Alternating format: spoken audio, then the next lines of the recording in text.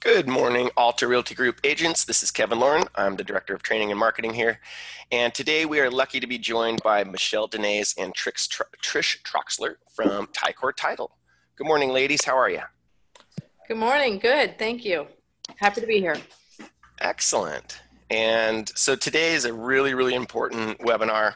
As agents, it is our responsibility to be able to teach our clients about the latest forms of wire fraud, what to look out for. We're the professionals, so the onus does come back on us.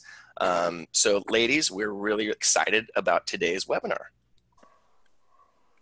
Thank you. And Trish, if you'd like to start and kind of give us a little bit of your background, and that would be fantastic. Perfect. Good morning, everybody. Yes, my name is Trish Troxler. I am working with about 5 different states of our FNF family of teams here in California, Nevada, Arizona, Colorado, just really trying to get the message out about wire fraud and some of the better practices that we can all implement, because this is a huge epidemic. We know that, basically, our average bank robber can get about $130,000 or actually $3,900, but he actually, when it comes to wire fraud, they are getting about $129,000. So this is something that we really need to think about as we move forward. What are some of the things that we can change about us, how we conduct ourselves on the internet, so that when we are talking with our clients and trying to educate them, we are actually having a conversation with them, because we've already made those changes. And when they're listening to us, it's more authentic based on the fact that, we've already made some of those changes. So through today's presentation, guys, I am cutting this short. This is usually a good hour and a half presentation, but I really want to plant the seed with you guys. I want you to start thinking about, day in and day out of your business. And it's unfortunately, we all kind of have to be a little bit more on the defensive and kind of a scare factor when we are conducting business. And the reason why is anytime that you guys do a transaction, the only time you are paid is when the transaction closes. And what we're seeing is a lot of attempts and actual diversions near the end of a transaction. You just spent 30, 45 days on the transaction, and then all of a sudden there's no money to close the transaction, and you just did not get paid. Yeah. So as we go through this, guys, in fact, I would love everybody that's on this call, if you have a pen and paper, write the word best practice on it. And throughout this, I'm going to throw out some of these ideas of best practices that you can implement in your business, because what we want to do is try out a couple of them. I'm probably going to give you about 10 of them, but I want to make sure that when you guys are implementing some of these best practices, that you try a couple and then get comfortable with it, change your mindset and move forward, and then maybe add another one to that. Because, if you're like me, basically, if I try and overdo something, I fail. And it's better to see some changes in how we're conducting ourselves. So with that said, I'm just going to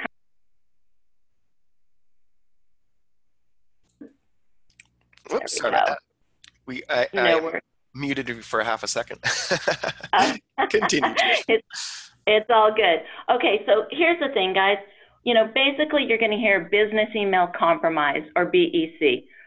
When you are talking with your buyers and sellers, break it down to layman's terms, because a lot of times in our business, we tend to over educate in language that our clients are not familiar with, right? We've got acronyms for everything, right? Yeah. So one of the things is I want you guys to think about all business email etiquette, business email compromise really is it's all about phishing. It's about spoofing, right? Mm-hmm. And phishing, guys, we've all been phished. Anyone that has ever received an email, let's say from, Amazon Prime or Wells Fargo or PayPal, that, hey, you need to update your username and password. And you go and you just click on that link instead of going to the actual web portal to do that update and password. A lot of times what these guys will do is they'll throw a page up there that looks almost exactly like a Wells Fargo page, and you are now giving a fraudster access to your bank account by adding your username and password, okay? Oh, yeah. You need to think about any time, even before you're even in a transaction, these fraudsters are phishing and spoofing you. Why? Because you have a target on your back. Every person that's a part of a transaction has a target on their back. And these fraudsters know our timelines. They know your workflows. They know when to sit there and stay inside of somebody's email and sit there and just wait patient. I call them little patient trolls, because they're just waiting for the right time to kick in and insert themselves to try and divert money from our buyers and our sellers, okay? And the way that they're doing this, as part of it, is that phishing. So whenever you receive a link in an email, you know, what you can do, if you're on your desktop, you can take your mouse and you can hover over it to see exactly where that link is going. But most of us, our cell phones are our computers. If you are receiving an email from somebody that, A, you're not expecting it, right? Or B, that you get this email from somebody that says, hey, I want you to represent me. Here is my lender approval letter. I want to go look at this, $800,000 home. Well, yeah, that sounds great, and that's wonderful, because that's what you guys are in the business of doing, is branding and marketing yourself to get people to reach out to you that you've never met before. But instead of just clicking on that link, one of your better practices would be, and I'd add that to your list, is to find a phone number within that email and call them directly to make sure who they are and that truly is a real link. Because if there is an attachment or a link in there that they want you to click on, that could be downloading malware to your system, giving that fraudster complete access to your email, as well as your computer. Okay? And Trish, I think, and you'll probably go over this, but also a good idea is, if there is, information that you're interested in, just do a Google search and and get to that website on your own, not through a link that a possible fraudster has sent you, right? Exactly.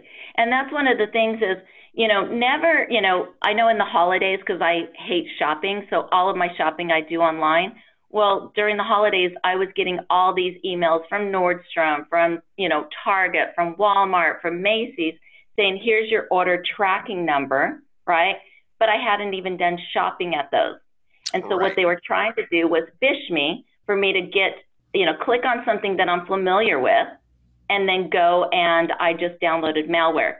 So anytime that you're getting an email from something like that, a business, you're never going to get an email from a Wells Fargo or a Chase or any bank that you bank with that says you need to update your username. You want to go directly to that website and then go in and see if, they actually sent that. And the other thing is, you also have to think about, we work with a ton of realtors. We work with them over and over, so they become familiar with you, right? Mm-hmm. Maybe a better practice would be when suddenly you get an email from them and all of a sudden there's a link in there or an attachment, picking up the phone and calling them as well, because they know our relationships online. They know who we work with, because it is splattered all over social media of who is our preferred lender, who's our preferred escrow, who's, who we like working with on certain transactions.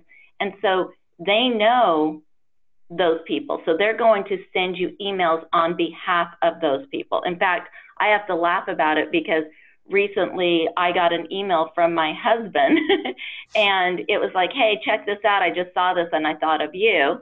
Well, had I not realized when I looked at that email address, I'm like, wait, that is not my husband's email address. I had to stop and look because that wasn't something the norm. So even though it is someone familiar, guys, still pay attention, because on this next slide here, this is talking about, spoofing. And really what spoofing is, guys, it's where we are receiving emails from somebody and the email address is off just a little bit. So for example, oh yeah, we've all seen this one. and my email, it could be Trish, or it is actually trish.troxler@fnf.com. But if somebody was trying to portray that they were me, it could be trish.troxler fnf@gmail.com, my I could be a 1, my O could be a 0, right? So it's kind of like going and buying like a knockoff Gucci bag on the streets of New York. Everything looks almost perfect, but the stitching is off just a little bit. Now, one of the things I do want to address on this is I used to say, hey, when you get an email, pay attention to the header, which is this top section up here where it says real buyer and real lender. But what these fraudsters are doing now is they are taking over the whole from line. So before it would say on the from line, it would show like that little portrait of the gmail.com. Well, now if you are receiving an email, it would say trish.troxler at fnf.com, and that's all you would see in the from line. They've gotten smarter. Okay? They're getting smarter every day, Trish. Exactly. Oh, yeah. When you see these statistics, you're going to see how smart they're getting on taking away the money, too. But I want you guys, whenever you get an email, right, instead of just hitting reply and typing in an email, maybe hit reply, but at that point, take a look at the header. Because if you hit reply and all of a sudden it's not that email address, you want to make sure that you might, take a look at it, because if that's not the normal email address, that's the person you're working with, you might be part of a spoofed email, okay? Now, the other part on that, add a better practice. When you guys are sitting with your clients at the very beginning, right, you're sitting down with, the possible seller, the possible buyer, and you're having them sign contracts and things like that, set the stage early on with them. Set the stage where you're setting up the expectations of what to look out for them during the transaction. Because guess what? They are the ones that are getting the spoofed emails. They are the ones that are getting fished in these transactions. So if you tell your client at the very beginning saying, hey, by the way, wire fraud is a huge epidemic. Here are a few tips I want you to watch out for, and just kind of red flag it.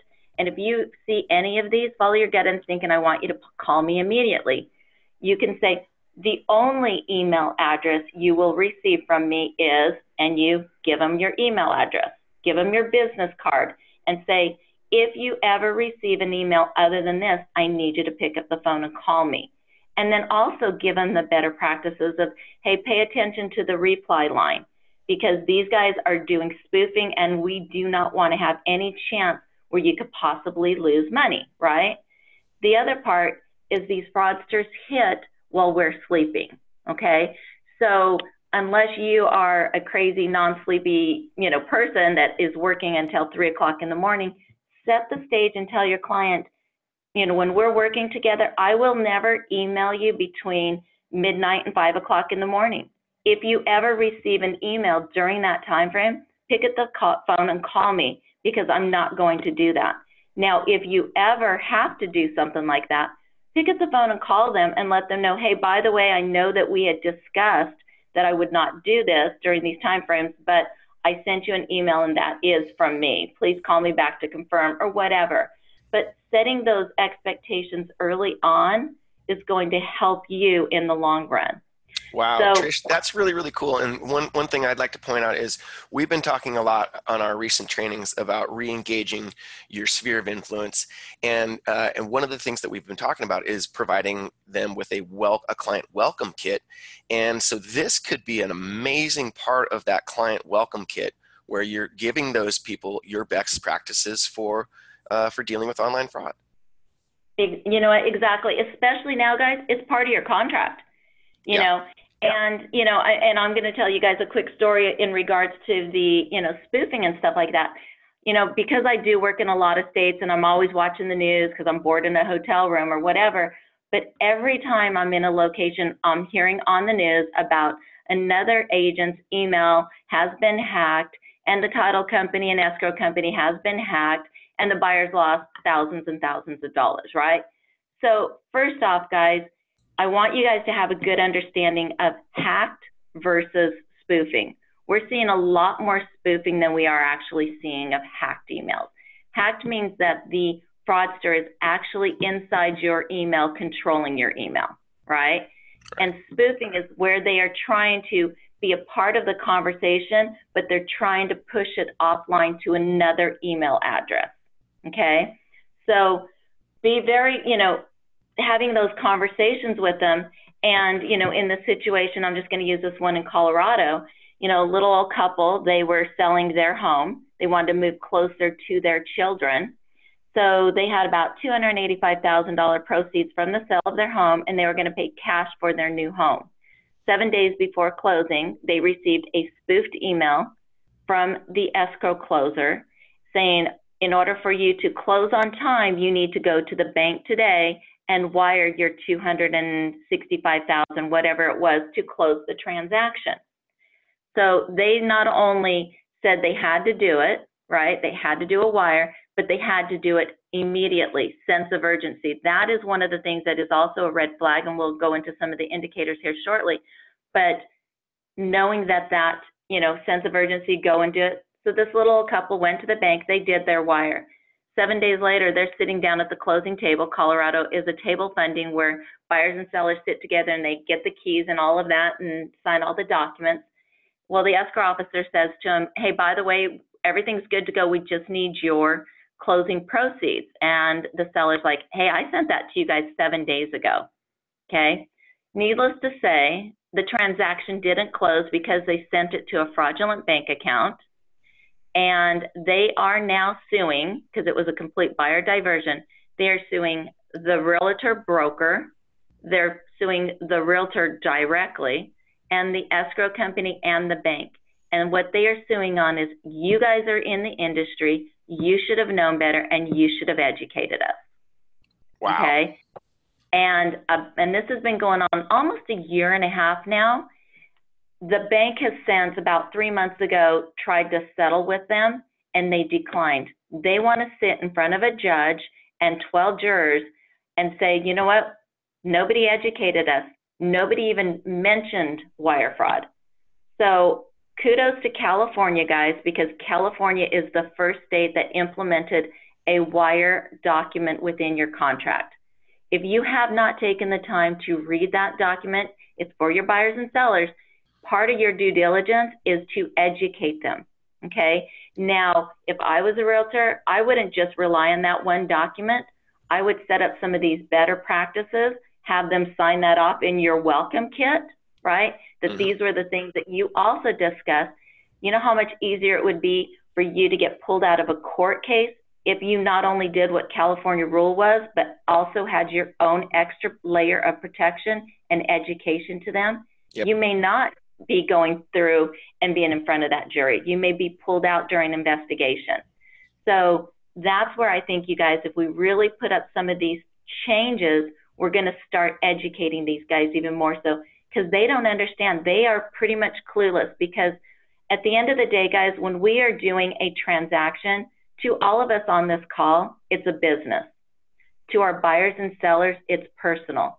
And every one of you, if you've ever made personal decisions, you follow your heart, not your head all the time. And so things are being thrown at you and you just sign and you do what's being told of you. They need to have a few seeds planted in their head to slow them down and go, oh, wait a second, my agent educated and said, they're never going to email me at 3 o'clock in the morning. Oh, wait a second, they emailed me at 3 o'clock in the morning. I need to call them. That's what we want to do, okay? So just be really understanding of, like, knowing the difference of phishing, knowing the difference of spoofing, right? And how these guys are working. So I want to go into, oh, go ahead. Oh, I was just going to say, Trish, you know, don't cut your presentation short. If we, you know, I'd actually like to have you come back next week, perhaps. I will be actually on vacation next week, but if you could come back next week and you know, because this is such an important topic and it's not something that we just want to gloss over. So just continue at your own pace, and we will definitely, you know, if it's not next week, then the following week. You know, this is just stuff that we've got to have our agents versed in all of this. Perfect. And Kevin, we'll get together on some dates, because I'm actually Colorado next week, and the following week I'm in Vegas and then Colorado. So we will get this on our calendar, definitely, because, you know, guys, here's the thing. To me, I don't care what realtor company you work at. I don't care what title or escrow company that you're working with. my goal is to make sure that we are all speaking a consistent, cohesive message across the board, so that at the end of the day, the buyers and sellers, they're hearing the same message.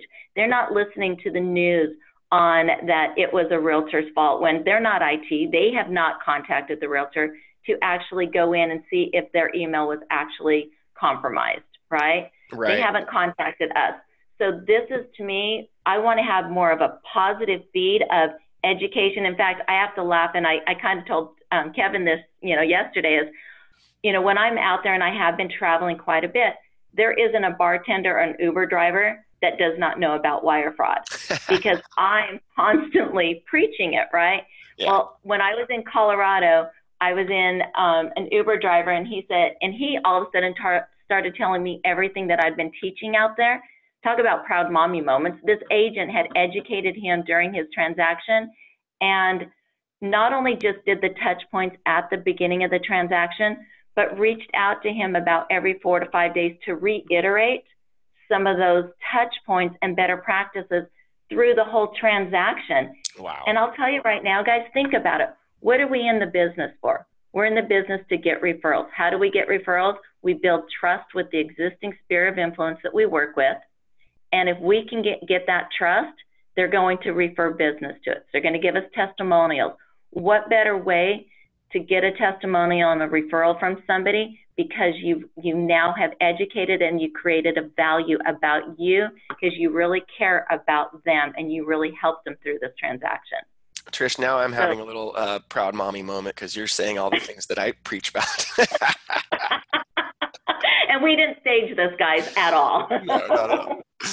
No, excellent. And then, right, guys, the other thing that Trish and I talked about is having Trish come back once a quarter at a minimum and keeping us updated on what's going on. Because as we know, this is a moving target. They're getting smarter all the time. And so that's something that's in the works as well. Exactly. Hey, Kevin, I have a little thing that says, please move window away from shared application. Are you seeing the presentation? No. Nope. Is there any issues with it? Okay, nope, good. Not at all. Just all right. Okay, perfect. Okay. So guys, I just want to throw some statistics at you, right? So in 2016, we know that these fraud schemes have been thrown out to the internet in 50 states and 131 countries. There's been over 40,000 victims of cyber fraud attacks, okay? Over $5 billion in losses. The FBI states that by 2021, it's going to be over $21 billion in losses. Okay, now this is not just relevant to real estate transactions. This is everything. So if any of you guys have accidentally clicked on a link, gave somebody access to your bank account, and you lost that $2,500, you're part of that cyber fraud attack, okay? But how this is affecting us today is in 2016, we had a 480% increase. We know that we lost $19 million in real estate transactions. Wow. Now, in 2017, guys, this is only January through September. I do not have my updated statistics from the FBI for Q4, okay? But we know that it was $969 million attempted or diverted from our buyers and sellers. Guys, that's a $950 million increase over 2016. Do you not think these fraudsters are getting smarter? Holy smokes. I mean, that's right? Staggering. That is huge. And, at the very beginning, we are seeing mostly seller diversions, okay? I want you guys to think about a transaction, okay? You guys sit down with a seller, you get them to sign the contract. The first thing you do is you go to the MLS and you put in all that data, and then you hit submit in the MLS. There's an IDX feed that goes out of the MLS. It goes to Zillow, Flipkey, Realtor.com, any portal, your website, anything. Those are all public portals. Who do you think is sitting at the end of those portals? These little fraudsters, okay? Our trolls now know that a brand new listing just got put in place in, let's say, Laguna Niguel, okay? And so with that, they know who the listing agent is. They know all of your information, phone numbers, email, mobile numbers. Guess what? Because you brand and you market yourself so well on the internet, okay? They also know the seller's information, because you can take anybody's name, or address, put it on Google, and you know all about them, right? In fact, for me, if you go and throw my name out there, not only are you going to know where I live, you're going to know I have 4 kids, and for some odd reason, my ex-husband still stays associated with me on Google. Can't seem to get rid of him, right? So those are my associations, right? And if I was to receive an email like I did from my husband from one of my kids, and it was something relevant to them on their social media, because these guys are smart guys, I would more than likely click on a video or click on a link because it came from someone I know. So like I said early on, guys, this is when these guys are inserting themselves. They are trying to fish and spoof our sellers and the listing agent at that point, because before it even goes to contract and it's sitting now on an escrow officer's desk, they're already sitting there watching patiently. In fact, I had a situation in Arizona. Here's a best practice for you guys, something to set up every quarter. If anyone uses the rules in your calendar or in your email, not calendar, I'm sorry, that where anytime you receive an email from a certain person, it drops into a certain folder in your email, go check those rules every quarter at least to make sure that the people that are getting dropped into the specific folders are the rules that you set up. Because in Arizona, I had an escrow officer come up to me and said, hey, how do I handle this situation? I'm like, what are you talking about? She said, my agent was not getting any of my emails, and he was getting pissed. He was like, what the heck? Why aren't you emailing me any of the stuff I'm asking? So they got on the phone, and they spent probably a good 45 minutes where she kept sending him test 1, test 2, test 3. What he realized all of a sudden was all of her emails, someone had gone into his email account, set up a rule that every time she emailed, it went into the archive.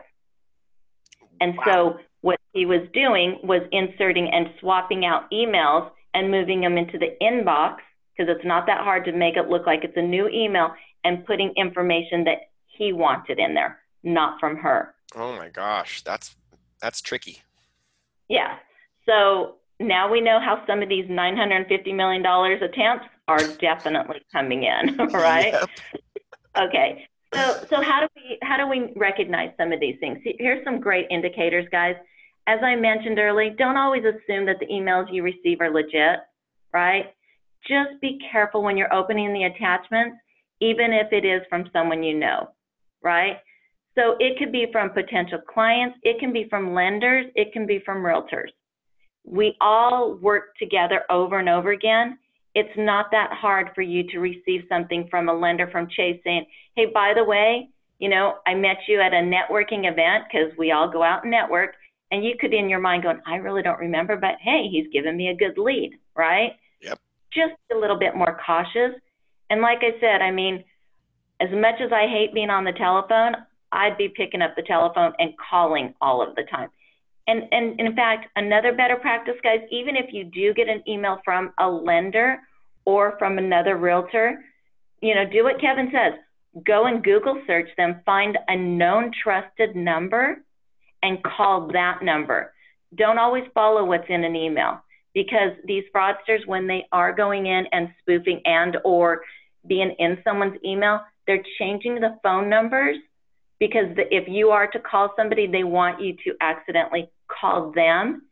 And you know what? Back in the day, it was a lot of broken English, you know, emails, phone calls. It was, you know, not the most perfect sentences and things like that.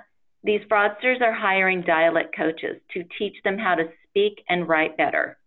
Okay. Right. And, so, you know, remember, guys, this is coming from all over the world now. I mean, you know, these can be originated in literally any corner of the globe. Mm-hmm. I mean, at the beginning, everybody thought it was, you know, Nigeria or China or Russia. No, yeah. Guys, it's everywhere. Mm-hmm. In fact, you know, a lot of this could even be where, you know, these fraudsters in the United States are starting it and doing a lot of the groundwork, and they're getting paid referrals to get this money diverted elsewhere. Sure. So don't think that there's not these little working mules in our country as well doing a lot of this. In fact, if I suddenly retire and I never come back and I'm at a beach in, you know, Costa Rica with a martini in my hand, because I'm now a fraudster, because I know our workflow. I know what these guys are doing, you know, joking aside, but, you know, it's not that hard because we post it. We put our whole timelines out on social media, and we're going to go over some of that as well. But, you know, I just want you guys to be aware of some of these common indicators, right? We have implemented internally that anytime that we, you know, receive the wire instructions, and if it's not handed to internal operations, we're still going to pick up the phone and we're going to call and verbally verify that, you know, we got that from the intended party. And the reason why we have to call and ask them for their bank account information is because I don't know if you guys have ever had the whole spoofed calls or spoofed texting. These guys are now taking over our phones. I could actually call Kevin right now if I had his cell phone number and put it that it was from Michele or one of you that are on this call, and on his caller ID, it would show your name and your phone number. And then I could be the one having the conversation, and I do this a lot in my live demos, where I could have sirens, I could have dogs barking, I could have all of these things in the background to distract, to try and get information out of people. The same thing goes with texting. We never want you guys to be a part of receiving wire instructions. We also don't want you to be in receipt of receiving, you know, trust documentation, statement of information, any of that personal data. That needs to go directly to your escrow officer. And if you ever do receive it, you know, delete it out of your email and delete it again.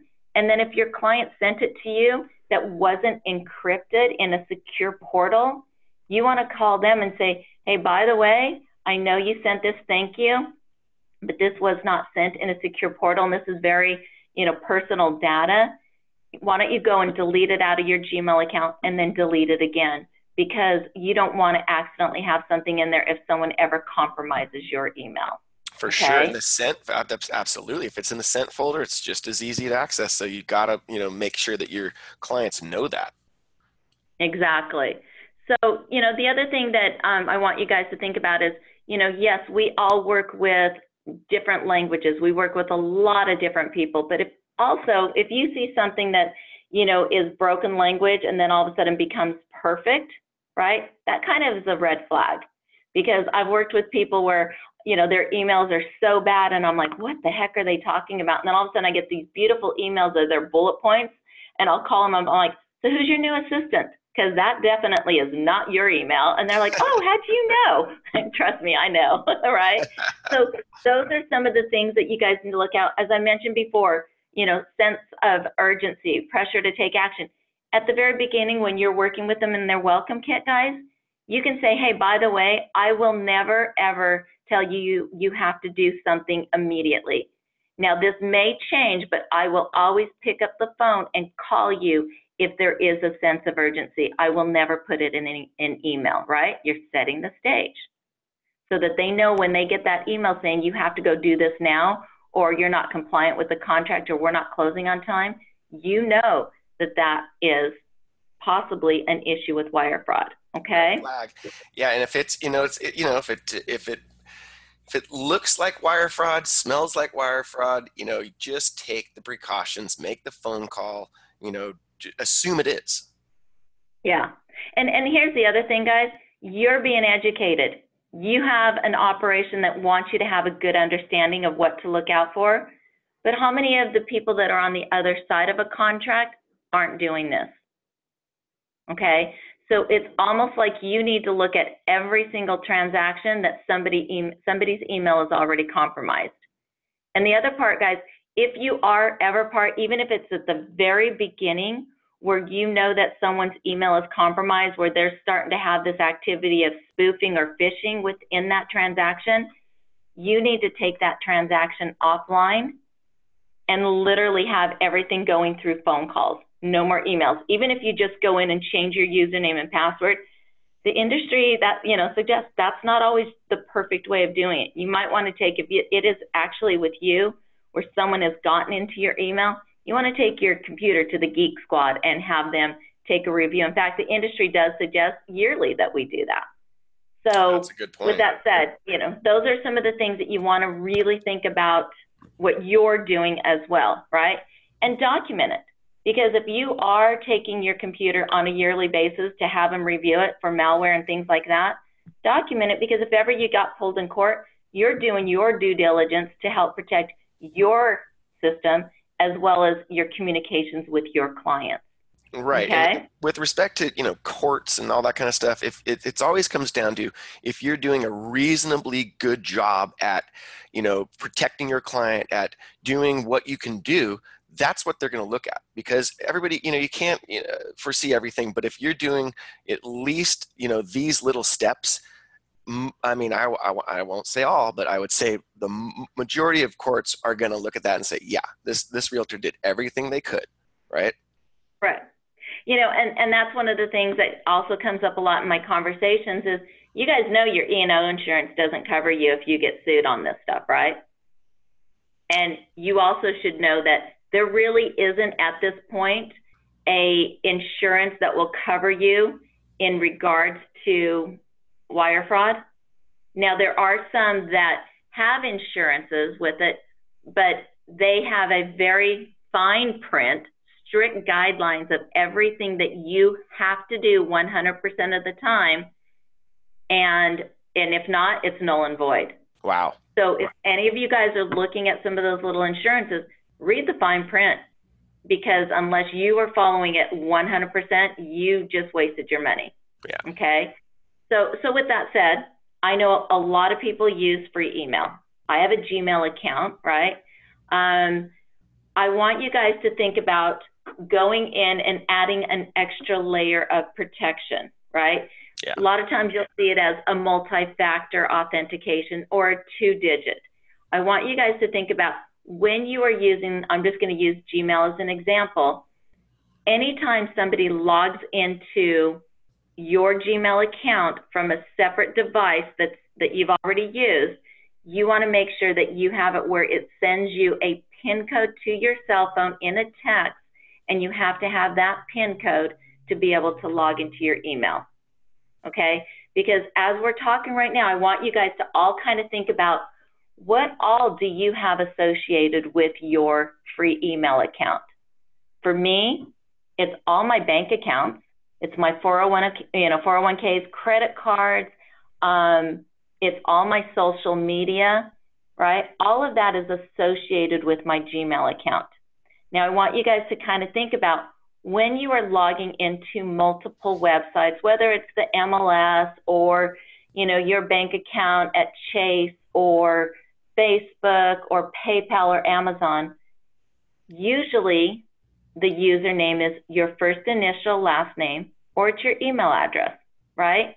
Or there could be sites that you could go to and says, oh, you know what, I forgot my username, and they just go to that website. Where does that username go to? It goes to your free email account. So if that fraudster is sitting in your email waiting for this stuff to happen, and he's in there between, 1 o'clock in the morning and 4 o'clock in the morning while we're sleeping, he just got your username. And if you tend to use that username on multiple sites, and we all tend to go to very similar sites over and over, he can go into all these different sites and click on now forgot password. Yep. Where does that email go? Goes straight to your email there.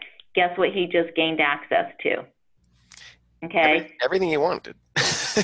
Yeah, everything, right? In fact, I'll use this as a quick little story, but, my daughter, she's a realtor down in San Diego, and she was in Amsterdam, and she, tapped into free Wi-Fi. Someone gained access to her computer system, and then all of a sudden she started receiving emails on her phone of all her usernames and passwords were being resent into her email, and she started freaking out. Now, if any of you guys are parents and you get that phone call like 3, 4 o'clock in the morning from your kid in another country, you are startled, you're freaking out over going, what the heck is going on?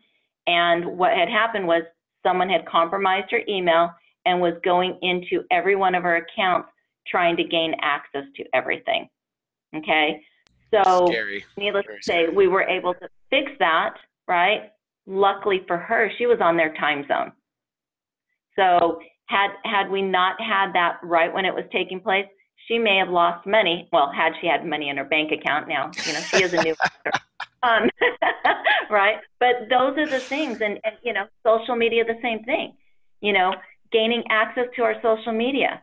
You know, I had a situation, you know, on my birthday, on the Facebook. Somebody had compromised, you know, a high school buddy and was sending messages inside of Facebook, not on the wall, but the little messenger. Okay, guys, best practice, never ever send a link or a video in those messengers. In fact, don't ever click on those things, right? Because that downloads, people can take over your Facebook page as well as try and get into your computer system, okay? So ex-boyfriend sends me a, hey, just want to wish you a happy birthday. You know, how are you and the family? And I'm like, oh, this was kind of cool. He took it off the wall. He did it kind of more of that personal touch. I respond back and I'm like, you know what? Doing great. How are you and the family? His next response is, oh, not sure if you knew, I got in a really bad motorcycle accident. Here is my GoFundMe page. Okay, red flag to me was, okay, there's a reason why he's an ex-boyfriend, but he was the most non-humbling, arrogant guy I ever dated, and he would have never asked for money, so red flag. So I pick up the phone, I call his sister, and I'm like, hey, is blah, blah, blah right? And she's like, what are you talking about? I'm like, he got in a really bad motorcycle accident. She's all, he doesn't own a motorcycle. What are you talking about? $10,000 later, they shut down his GoFundMe page. Oh, somebody had got into his Facebook and started utilizing the friends and doing just that. I was the only one that saw the red flag because I think I was the only one that was still friends with him on Facebook. That was an ex. But anyway, that information was definitely there, right? So think about all of those things, guys. What would be compromised if somebody was in your email? So make sure that you go in and you add that extra layer of protection to your email.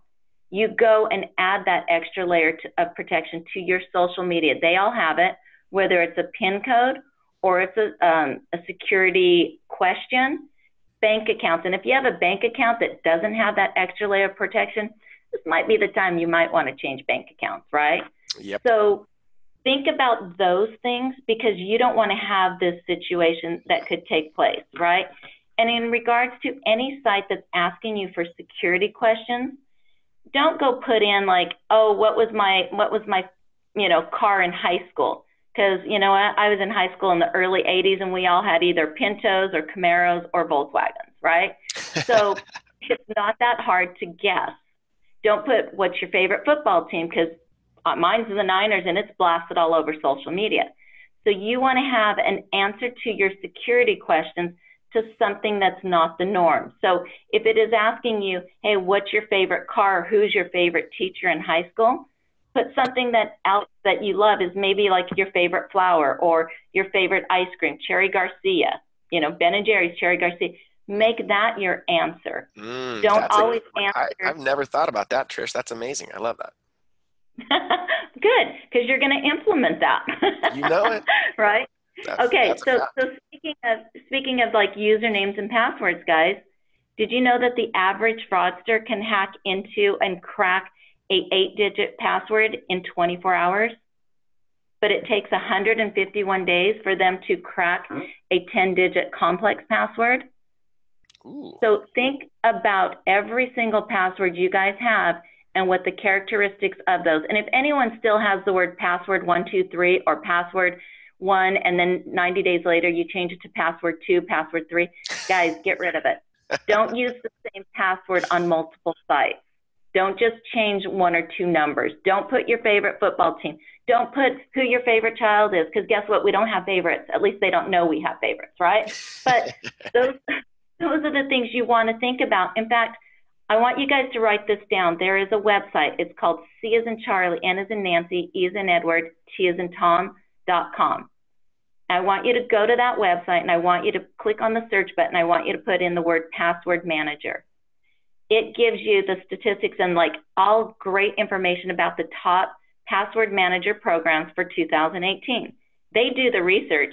You just need to go in and find one that's good for you, that's going to fit your lifestyle. And spend the $5 a month, guys, because what it is it's one that you could put on your phone. And literally, the only way that anyone's ever going to get my passwords is my thumbprint has to be on that phone to get into that password manager. And it has all my passwords for all my access. Oh, yes, that was my very next question, Trish, is what do you suggest for keeping track of all these crazy passwords? Because that is an issue for everybody I know.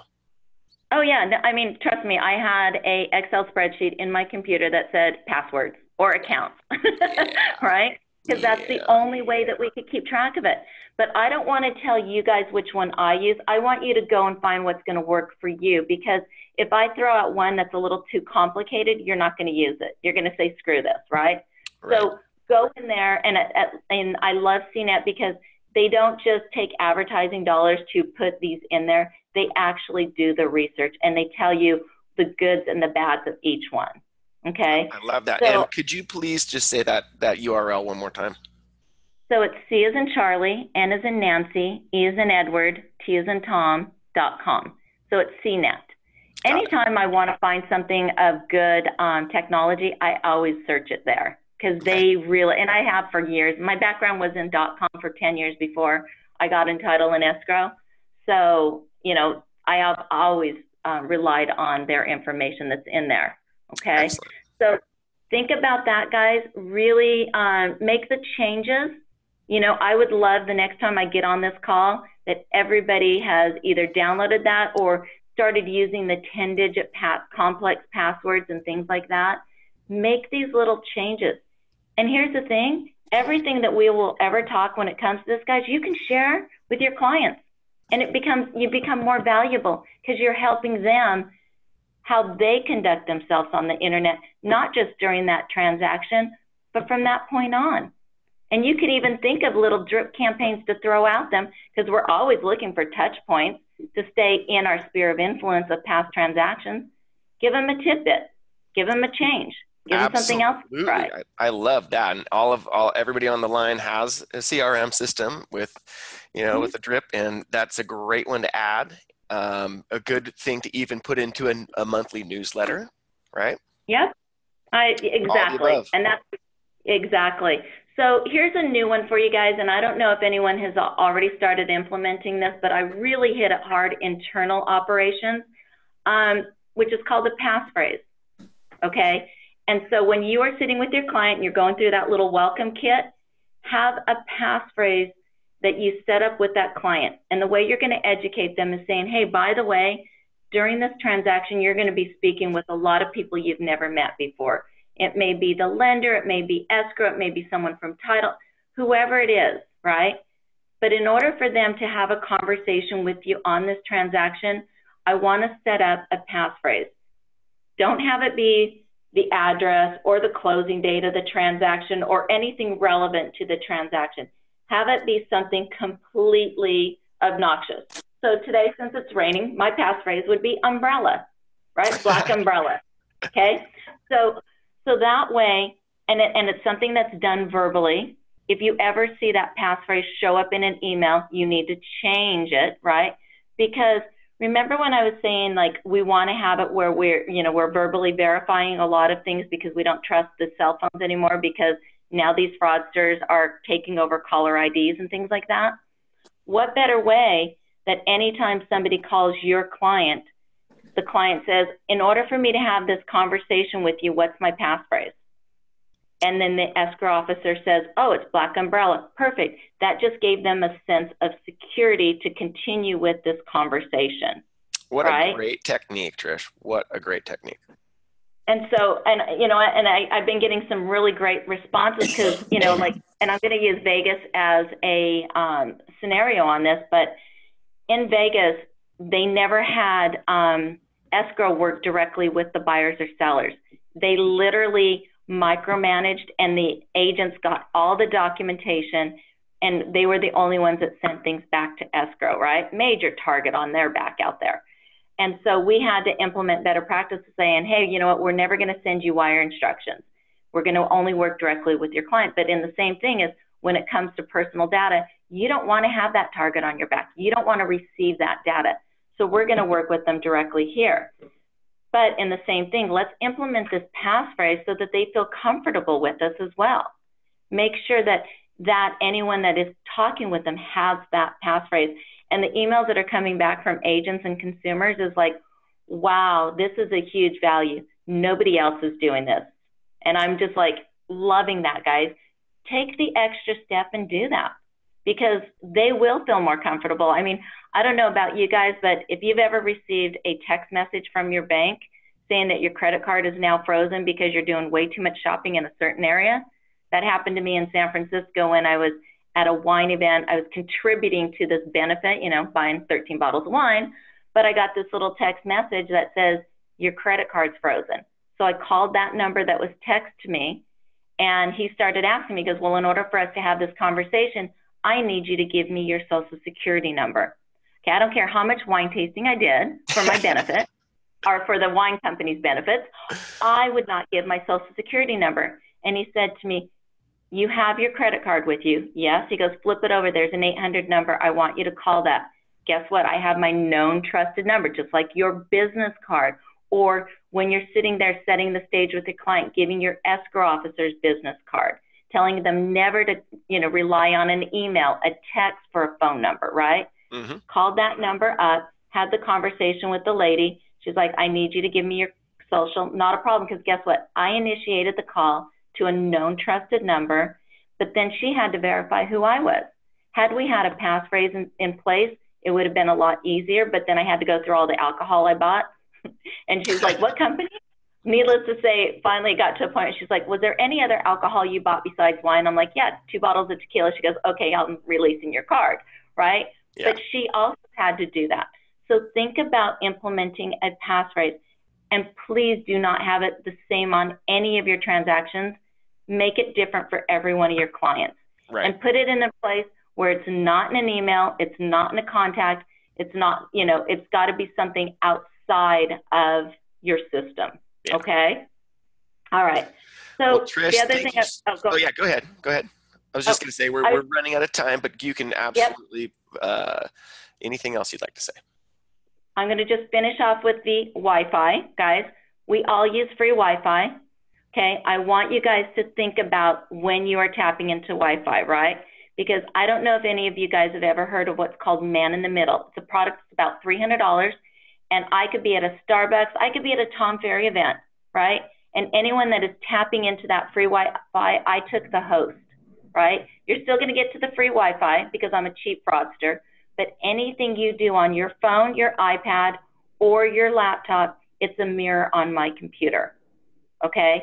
So guys, if you want to get spooked out, just go on to Google and search out Man in the Middle. And there is a YouTube video, quite a few of them, talking about what they get. They are seeing everything that you have on your computer, okay? And this is how a lot of these fraudsters are inserting themselves in a transaction when it comes to the buyer, because guess what? Buyer's information is not a public data. Right? You can't go to Google and say, oh, is this buyer now part of this transaction? I want you guys to think about that. And then the next time we get on this call, guys, I'm going to talk about more of like social media and marketing and those aspects of that way. But, you know, best practices, guys, go in and put those extra layers of protections on your email. You know, don't tap into free Wi-Fi, right? And make sure that you have the password manager or 10-digit complex passwords, things like that. Okay? That is amazing stuff, Trish. I really appreciate you coming on the webinar today. And no problem. I mean, just, you know, I learned a lot, and there's just so much of this that needs to be implemented. And so we are going to help our agents implement this as well. Perfect. Yeah, so also I'd like to have, and of course, Michele Denise is with us. Michele is going to be rolling out, you know, Ticor has so many great online tools for agents. And so, Michele, let us know, what are we going to be talking about over the next couple of weeks? So it sounds like Trish has been a big hit here. So it's quite possible we'll bring her back if the demand is there. We'll have her come back in and expand, as we discussed. But, you know, with technology, we have got all different types of tools. A couple that I'm really big on are Breakthrough Broker And then we have a Ticor Agent 1 that's coming out as well. And I'd love to expand on a couple of those products on our next training classes or webinars. Excellent. And then I know you're an expert on Ticor Tech Farm as well. Yes. Oh, yes. Oh, yes. And Trish is the master on the Ticor Tech as well. We've got the right person on the call for that one as well. That's right. Trish is actually the Ticor Tech Farm expert, right? Yes. Yeah. And perhaps we put that at the top of the list as well. So in communication with the ARG management and Kevin, we'll communicate so we can get on the calendar, once a month and bring lots of good stuff to you. Excellent. We're really looking forward to it, ladies. So again, thanks so much for joining us. Agents, I know this one went a little bit long, but this is just so important. So again, ladies, thank you so much. And we look forward to implementing this stuff very, very soon. Sounds great. Perfect. Thanks, guys. Take care. Thanks for having us. Bye-bye. Okay. Bye-bye, guys.